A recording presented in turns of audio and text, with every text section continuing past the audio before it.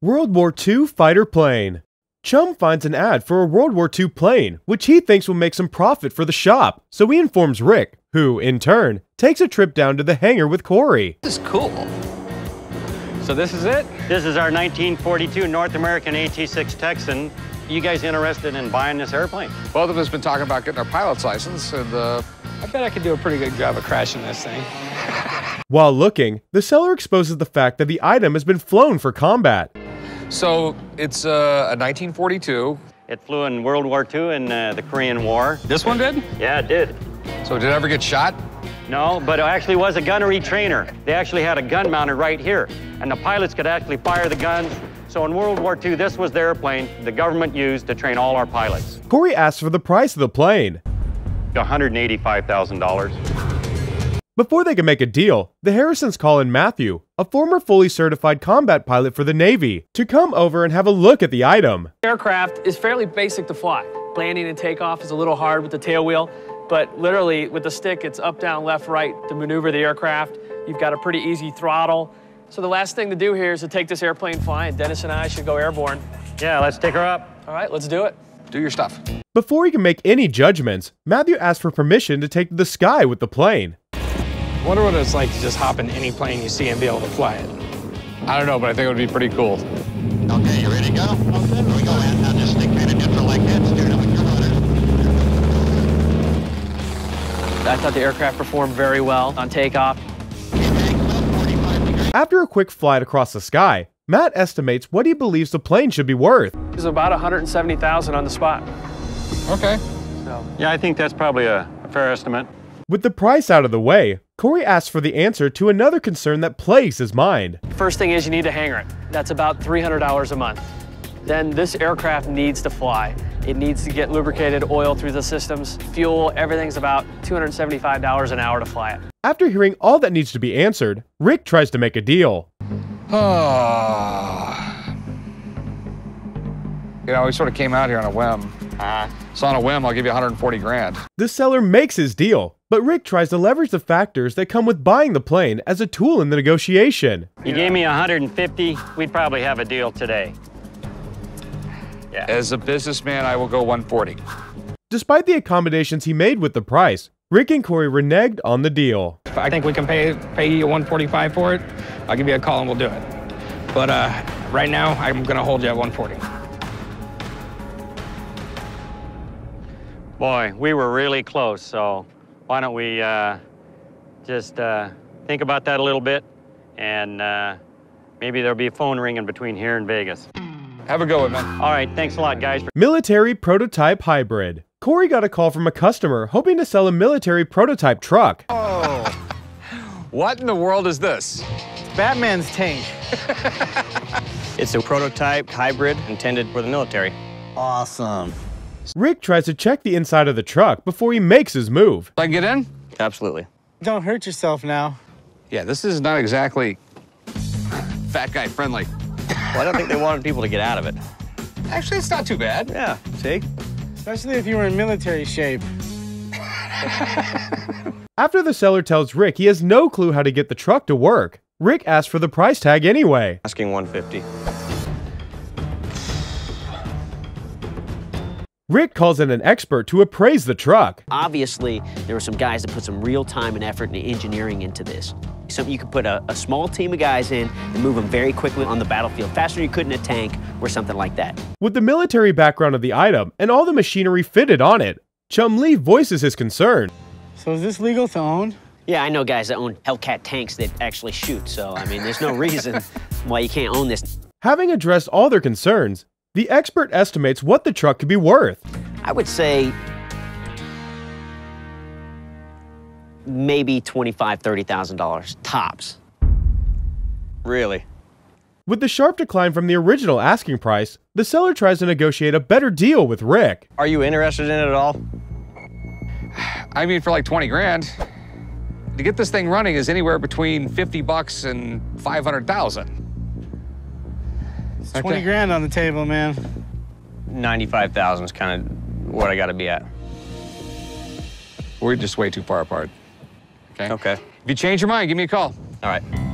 World War II Sherman tank. Rick, Corey, Chumlee, and Alex took a trip to the desert to look at an authentic Sherman tank used during World War II in Iwo Jima, manufactured in 1942 and with a built-in flamethrower system. So this thing actually saw action in Iwo Jima. This one did. It did see action. It was knocked out 3 times in the first 24 hours. It was finally taken out of service when they hit the turret at the turret bearing, and we met the gentleman who had to back it out. He's still alive today.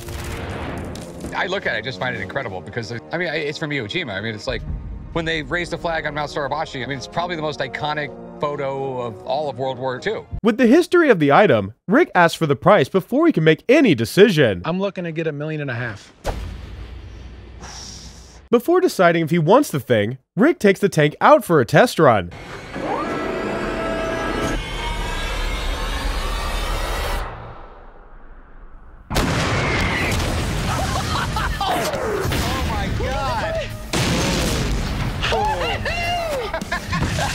Having had fun, Rick asks Alex's opinion on the tank. I mean, it is what it is. It speaks for itself. Shermans are the most desired American tank from World War II. It runs well. It fires well. It's got historical provenance from Iwo Jima. There's one that we know of that sold in the last year that wasn't documented to being at any major battle in World War II, and it was sold for $1.2 million. So at $1.5 million, I think that's a fair price. After the team takes their leave, Rick babbles through the reasons he can't buy the tank. It's amazing. It's got amazing history. Everything about it is absolutely great. But, it's so out of the ballpark for me, man. Thanks, man. Amazing day. Soviet fighter jet. After taking a ride down to see a customer with a Soviet fighter jet, Rick calls in a buddy to take a look at the plane before he talks price to the owner. So this is an awesome jet. This is an L-39 Albatross. It's from the former Soviet bloc, built in Czechoslovakia. There's a couple thousand of them made, and it's the advanced jet trainer for the Soviet bloc planes. There's several third world countries that still use this, Georgia, Libya. Matt, the expert, tries to take a look at the jet to confirm the condition it's in. See if there's any leaks, any signs of leaks. Everything looks pretty normal in there. Okay. After confirming if the jet is still flyable, Matt tries to invite Rick or Chumlee up for a quick lap. You know, everything looks good to go. We've checked the inside, the outside of the plane, all the paperwork. I think the last thing we need to do is go flying. After Rick and Chum refuse the chance to fly out of fear, Matt tries the aircraft with the seller. Yeah, I just don't think it's smart getting in a 25-year-old Russian jet. Yeah, I think he's nuts for flying jets for a living. Oh, yeah, baby. After the successful test flight, Rick asks for an estimate of the jet's worth. You know, I think as far as value, 170 to 180,000, right in there. Rick raises his concerns about what it might cost to maintain the jet before he could profit from it. You know, you're gonna need to hangar it, so that's gonna be an expense. You obviously don't want this out in the elements, and then the other expense is the maintenance. You need to fly this jet, otherwise it doesn't work. After Matt takes his leave, Rick starts the negotiation. So what do you want for it? I'd like to get 200,000 out of it. I think it's a fair price. The buying it's not the problem, it's owning it's the expensive part. And the scary thing about this is how much it would cost me if I didn't sell it real quick. If you make a decent offer, I could actually hangar it for you. That might take some of your carrying expenses out of the equation. But it would be pretty badass to own a jet, Rick. It's a big boy sport. Yeah, this is, well, it's the ultimate toy. We can start at the low end. I mean, if you give me 150,000, then I'd definitely consider that.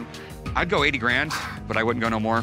The seller, after receiving a shallow offer, tries to take a stab at Rick's ego as a last-ditch effort. Just the more I think about it, the more I think this... It's just too much for me. It's beyond what I know. I really believe if I start getting mixed up with this thing, in the end, I'm gonna lose my ass. Have a nice day, man. Fair enough, I hope you sell it. Thank you.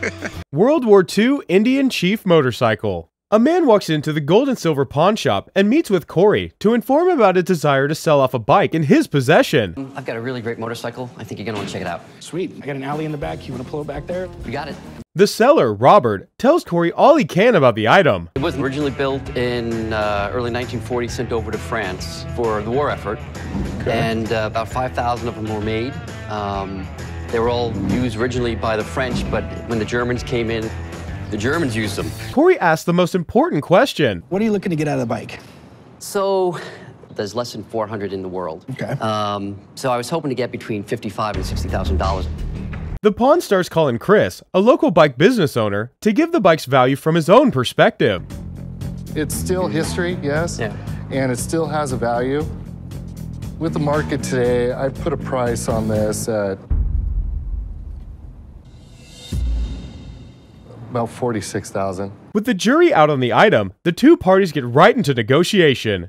Be 38 grand for it.